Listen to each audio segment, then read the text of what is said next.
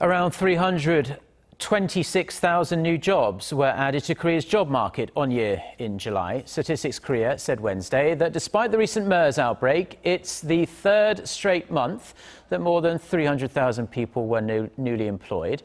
This is especially attributed to an on-year addition of 170,000 jobs in the manufacturing sector. Hiring in the agrofishery, finance and service sectors was weak, though.